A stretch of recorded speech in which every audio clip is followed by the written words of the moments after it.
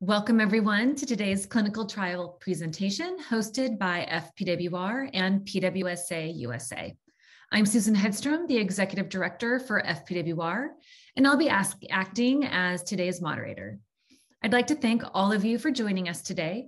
Clinical trials are the first steps towards approved treatments for PWS, and participation is an incredible contribution that you can make for our community. Today's presenters are from Harmony Biosciences, and they will be sharing information to help you understand what you can expect should you choose to participate in the phase 2 study of Pitolisant.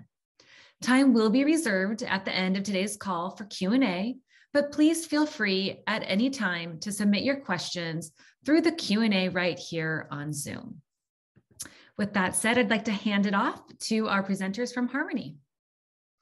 Thank you so much, Susan. I'm Rachel Radomski, Head of Patient Advocacy at Harmony Biosciences. I wanted to say a huge thank you to the Foundation for Prader-Willi Research and PWSA USA for allowing us to share a little bit more information about our phase 2 study evaluating the safety and efficacy of Pitolisant in patients with PWS. We've made some changes to this trial and are excited to share those with the community today. But I'd like to start just by introducing Harmony and sharing who we are. If you haven't heard of us before, Harmony is a pharmaceutical company headquartered outside of Philadelphia, Pennsylvania, dedicated to developing and commercializing therapies for people living with rare neurological disorders who have unmet needs. We were established in 2017 by our partner, Prader-Willi, and we became a public company in August of 2020 and have about 160 employees. And one thing I'm very passionate about, as are my colleagues on this call, is keeping patients at the heart of everything we do. And on the bottom right, you'll see our clinical development pipeline in the disease areas where we're working to serve people living with rare neurological conditions, including PWS. And I'm going to turn it over to our Chief Medical Officer, Dr. Jeffrey Dano, to talk a little bit about our journey in Prader-Willi syndrome and the changes we've made to our phase 2 clinical trial. Yeah, thank you, Rachel, and thank you, Susan. And on behalf of the clinical development team at Harmony, I also want to thank FPWR and PWS USA for the opportunity to provide an update on our phase 2 clinical trial. First, I want to share a little bit about Harmony's path to the Prader-Willi syndrome and working with the Prader-Willi community. So we were founded, as Rachel said, in October 2017. And just 2 months later, we attended a meeting at the NIH with members of the Prader-Willi patient community about the potential of doing a clinical development program with Pitolisant in patients with PWS. In October 2018, we attended our first FPWR annual meeting. And then in 2019, there was a publication of a case series of children with PWS that were on Pitolisant and some of the observations, and they were on Pitolisant through what's called FDA personal importation before it was actually approved. In October of 2019, we were back at the annual meeting for FPWR, and we presented first time we presented our concept of this phase 2 clinical trial and sharing it with the PWS community. We opened what's called an investigational new drug application, or an IND, for PWS in October 2019. And then in December, we did what's called a phase 1 pharmacokinetic or PK trial, measuring sort of the blood levels of Pitolisant in some of the children with PWS who had been on Pitolisant through FDA personal importation. In 2020, in December of that year, we started and initiated this phase 2 trial in patients with PWS. And we're excited today to provide some latest updates and some changes that we've made in the trial design, mainly with the intent to, lessen the burden, of the trial and some of the aspects for the patients and families to be able to participate. Next slide, Rachel. So in terms of what this study is evaluating, the primary objective or the main objective looking at the safety of pitolisant and how well it is tolerated in people living with PWS, as well as the effectiveness of pitolisant in treating excessive daytime sleepiness, or EDS. But in addition to that primary main objective, we're also looking at some key secondary outcomes, and they include the effect of pitolisant on behavior, learning, attention, memory, what we refer to as cognitive function. And secondly, impact on the caregiver of a person with PWS. Obviously, I don't have to tell all of you, the family dynamic and the impact on the caregiver is also very important. And we'll also be looking at the effect of pitolisant on hunger, the hyperphagia, that sort of the food behavior. And the thinking is that excessive daytime sleepiness, or EDS, could have downstream effects. And, when people with PWS are excessively sleepy or really tired, and some of that irritability, it could affect the behavior, cognitive function, as well as food behavior as well. So we're looking at all of these outcomes, to learn more of the effect of pitolisant on all these different symptoms. Next slide. So what's changed, and what are we excited about to try to make this clinical trial, a bit easier for patients and families to participate? So mainly, the main change is that the overnight sleep study and daytime sleep studies are no longer required. So patients do not have to go into the sleep lab to do these assessments. These will be measured by subjective scales that we have, and that will be used to assess the level of sleepiness in patients at baseline, at the beginning of the trial, and then throughout the trial and at the end point. In addition, we've made some changes and designed in flexibility to allow for a remote screening visit, so patients and families don't have to travel to the clinical sites, as well as some more flexibility, allowing remote visits during both the double-blind phase of the trial and the open label extension that I'll speak to later. Next slide. So some key inclusion criteria. So criteria that must be met to be eligible to enroll in the trial. So obviously, first off, a genetically confirmed diagnosis of PWS. Patients must demonstrate adequate sleep duration at night, and this is captured through a sleep diary during the screening phase, and has a level of EDS, excessive daytime sleepiness, based on these subjective scales that I mentioned before. And also, patient must have a consistent caregiver who's willing and able to complete the required assessments at each time, throughout the trial. Next slide. So what about medications that patients are on that are being, sort of managed day to day for PWS? And we get these questions frequently, can you still take the medications and participate in the trial? So two major classes of medications, one, wake promoting treatments, such as stimulants, modafinil, armodafinil, that could affect the EDS. So patients that are on these can participate in the trial. They have to be on a stable dose for at least 28 days prior to the screening phase and agree to continue on the stable dose for the duration of the double-blind treatment phase of the trial.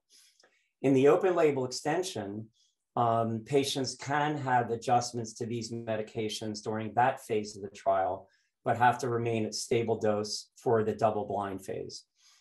And it's the same with sedating medications, such as what are called hypnotics or benzodiazepines. A lot of these medications that are prescribed to manage some of the behavioral symptoms. So it's the same approach.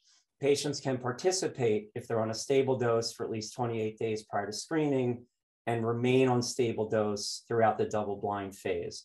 So being on these medications does not preclude participation in this phase 2 trial. Next slide. So turning to some key exclusion criteria. So any of these criteria that would exclude someone from participating in the trial. So obviously, if they have a diagnosis of another genetic or chromosomal disorder, different than PWS. Secondly, someone who has untreated obstructive sleep apnea or is at high risk for OSA based on some screening tools and things that the clinical trial site can do to see if someone is at high risk. Thirdly, if patient family doesn't agree to discontinue any prohibited medications that would be prohibited during the trial, usually for safety reasons or drug interaction reasons. Or lastly, is receiving a medicine that's known to prolong what's called the QT interval. That it's a measure of in the heart function because pitolisant can affect the QT interval, and for safety reasons, you can't be on other medications that are known to prolong that measure in the heart. Next slide. So with that, I want to turn it over to Crystal Davis, our lead on clinical operations for this trial, to provide some more specific information about how all this works. Crystal? Thanks, Dr. Dano. So as a patient, what can you expect as a participant in the study? Well, the first visit is a screening visit in which the doctor will review your medical history. They'll ask questions to make sure you're eligible for the study. And depending on the site and the study doctor you go to, you might have the visit, or you might have the option to do this visit remotely, as already mentioned. And if so, the study doctor will perform some of these tests and procedures at the next visit that will be on site instead, such as blood sample collections for safety labs, physical exams, things like that.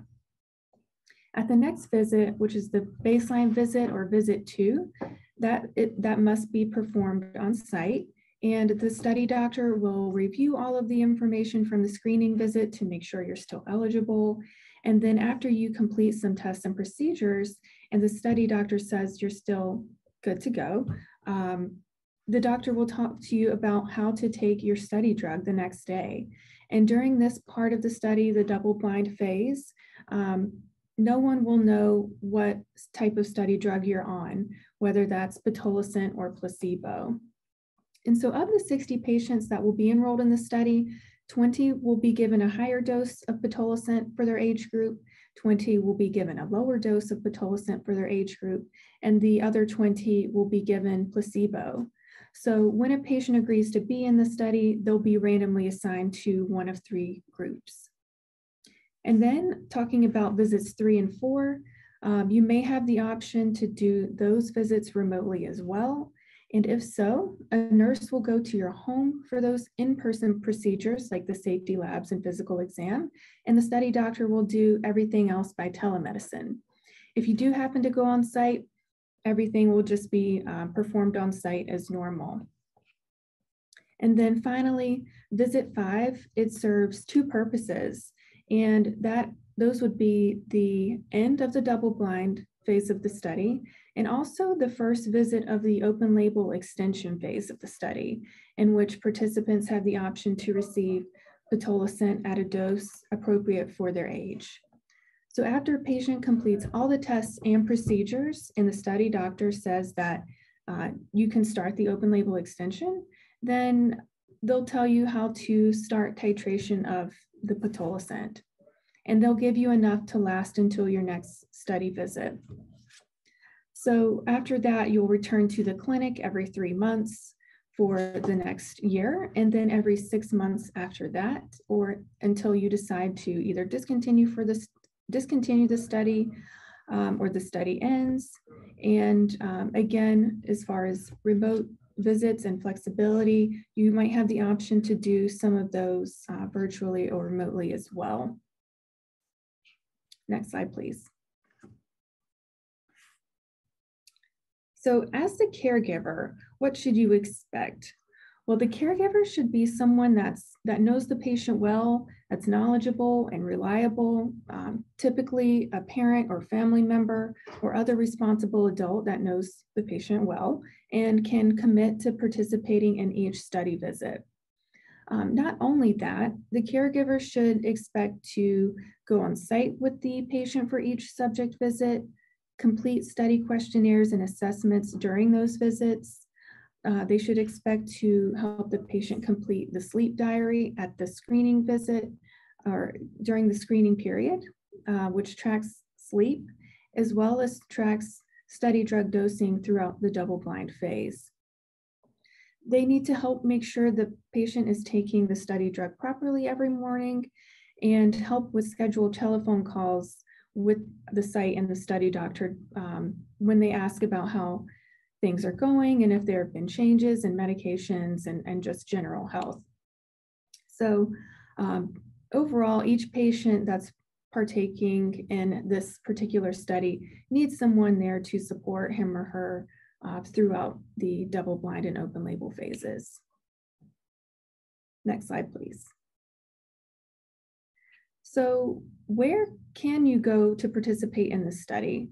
Well, as you can see, we have 15 sites spread across the US, several sites in California, 2 in Texas, several in the Northeast, and then just kind of throughout the Midwest here. And Harmony does recognize that, with there being only 15 sites, you might have to get in a plane to get to your closest site. You might be driving a couple of hours. So Harmony will pay for travel and the associated costs to and from the study visits, such as flights, hotels, meals, that sort of thing. So you don't have to pay for that yourself. And so if you are interested in participating in the study, the site contact information is actually all listed out on clinicaltrials.gov. And you can also reach out to Harmony directly if you have questions about which site you might need to go to or any other questions about the study in general. And that email is on the next slide. Next slide, please. Okay, thanks, Crystal. So lastly, as Crystal was alluding to, after the double-blind phase of the study is an open label extension phase that patients who complete the double-blind phase have the option to enter into this extension phase that, during which they'll receive open label Pitolisant, throughout the course of this phase of the trial. And the reason for this is to collect, longer term safety information, as well as information on the effectiveness of Pitolisant on some of the outcomes that we spoke to before. As Crystal also mentioned, during this, you'll have periodic check-ins with the trial sites, continue to receive the Pitolisant open label drug, and some of the visits on site and others where we have flexibility or they can be done remotely. So, this is the option at the end of the double-blind phase to be able to remain on Pitolisant, if it's showing to be effective, and we'll be collecting more information during this phase of the trial. So next slide. So with that, I just want to close, and I would say that if you have any more questions or specific questions that aren't addressed today, please feel free to reach out to our Harmony team. This is the email that Crystal alluded to. It's clinicaltrials@harmonybiosciences.com. There's also more information on clinicaltrials.gov, on this phase 2 trial. And, we remain, very committed to, completing this phase 2 clinical trial. Obviously, the data will inform us, and then we would look to the opportunity to, continue the clinical development program, in pursuit of an approved indication for Pitolisant in people living with Prader-Willi syndrome. So with that, I want to thank all of you for your interest and your attention today. I think we'll do some Q&A. And again, on behalf of Harmony, our thanks to FPWR and PWSA USA for setting this webinar up today. Susan? Thank you so much, Jeff and Crystal and Rachel. This presentation has really been phenomenal. I think you guys did a great job laying out what a person can expect if they were to participate in this trial. We will spend the next few minutes answering questions. For those of you new to Zoom, you can submit a question using Q&A. You'll find an icon for Q&A at the bottom of the Zoom window. You just type your question into the text field and we will answer those questions as they come through. So to help get us started, could your team help us understand, how do we know if our loved one is eligible for the study? We know they need to have some daytime sleepiness. What might this look like? How sleepy does a person need to be? So I think that, I think that it's basically just, observations. If, someone is falling asleep, frequently during the daytime when they should be awake, or they're just, looking, sort of drowsy and low energy level. It may not just be only overt sleepiness, but, energy level, activity level. And then ultimately, if there's any suspicion, that they are excessively sleepy, then, they should reach out to, one of the clinical trial sites, reach out to our team, and then that'll be sort of formally assessed by these, these measures that we have to see if there is an adequate level of excessive sleepiness, which is the main criterion for someone to be eligible to participate in the trial. And then obviously the other symptoms, the behavioral symptoms and cognitive symptoms, and levels of hyperphagia will also be, assessed at study entry. That's interesting that you mentioned patients may not necessarily need to be falling asleep throughout the day. I think that there's perhaps a misconception that they have to be falling asleep all the time throughout the daytime, and that may not necessarily be correct. Yeah, that's correct, Susan. I mean, even just, sometimes there's what's called sort of micro sleeps, and where you just doze off, briefly, and it's not like a sort of full type of nap, but that's happening in the background fairly frequently. So the sum total of what we call sleep pressure, the pressure to sleep, based on our sleep-wake cycle, we should be asleep at night and awake during the day. But the thinking is in Prader-Willi is that sleep-wake switch is not stable. So actually, people are not sleeping as well at night, what's called disrupted nighttime sleep. So during the day, there's that sleep pressure. It may look like long naps, or it may just look like someone dozing off briefly, or these micro sleeps. But that'll ultimately be measured in the scales that we use to see if someone, would be eligible. Mm-hmm. And who's the person? I'm sorry, Crystal.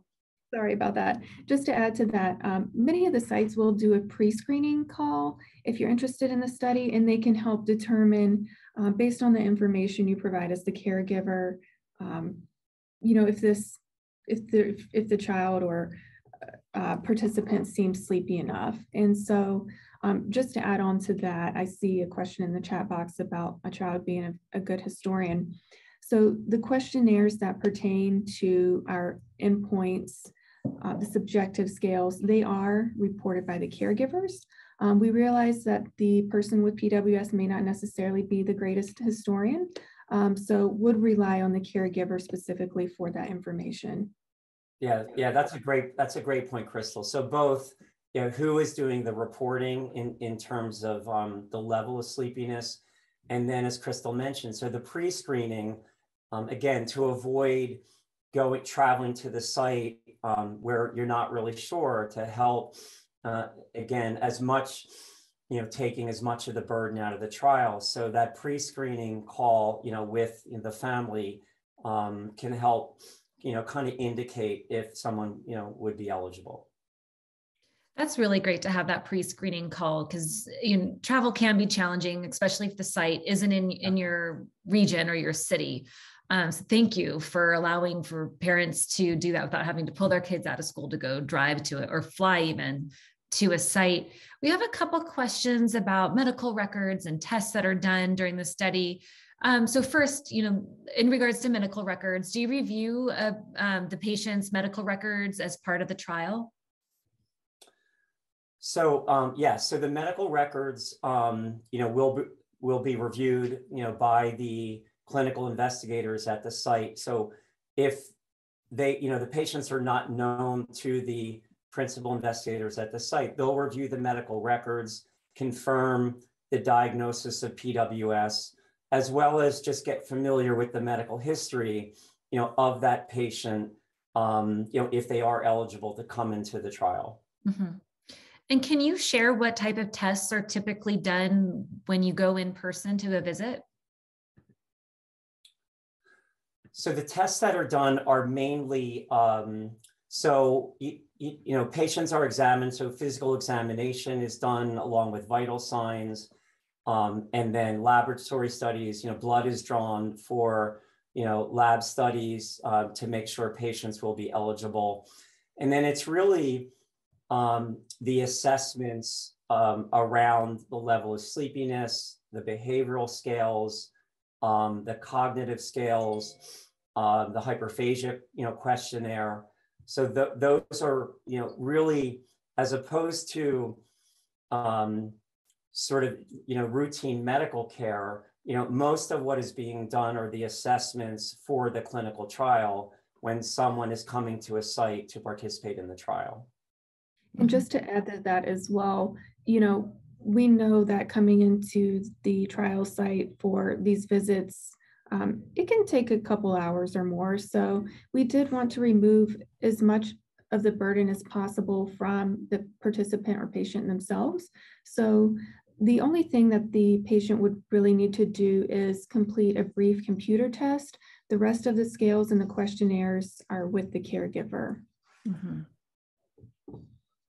And for the screening call, does that involve the person with PWS at all, or is that just between the PI or the intake coordinator and the parent or the caregiver?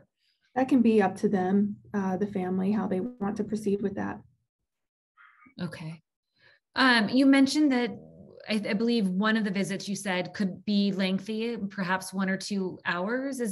Could you verify what people can expect for length of visits? I would say a minimum of a couple hours, most likely longer, and that's just due to the collection of safety labs, the blood draws, the questionnaires, going through the consent forms, especially for those earlier visits. And there is one longer visit for what I call the PK visit, in which we have multiple blood samples taken throughout the day. That would be majority of the day. Yeah, and that's just for one of the visits. So, we're also trying to sort of, measure the pitolisant levels and correlate that, with the effectiveness. So one of the visits is a bit longer to have the time to collect, those blood samples. Mm-hmm. When a person is looking at the sites that are offering this trial, are they required to go to the site closest to them, or can they choose a preferable site? They could, if the site nearest to them works for them, that's great. If they would like to go somewhere else, that's fine too. Okay. Now, I've heard rumors that some sites might be closed to new patients. Is that true? So at this time, we have 14 of the 15 sites that are accepting new patients at this time. We do have Dr. Miller down at University of Florida, who is quite busy with her current subjects, and depending on bandwidth in the future, she may be able to sort of unpause her enrollment activity. But as of right now, she is the only site that is sort of on hold. All right. If someone's interested in that site, is there a wait list that they could be part of?